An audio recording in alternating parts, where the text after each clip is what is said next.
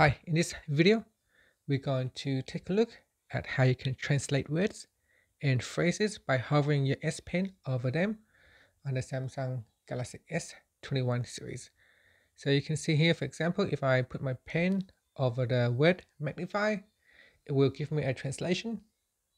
So let's see how you can get this working on your device. First, tap on the home key to go back to your home screen.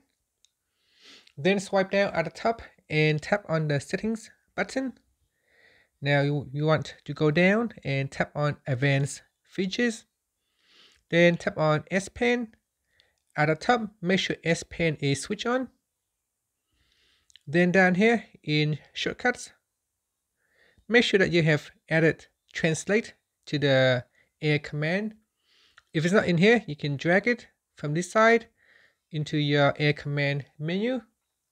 Now once it is in the menu, all you have to do is whenever you have a text that you want to translate, for example, if you want to translate anything on the screen, just get your S Pen out and then tap on the air command menu and choose translate. And here at the top, you can choose from which language to which language. So if you want to translate from English to, say, another language, say German, we choose German. And then you put your S Pen over the word that you want to translate.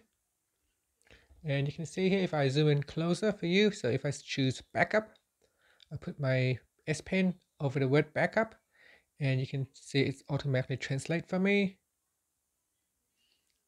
And that's it. So that's how you can use the S Pen to translate any word on the screen from one language to another language.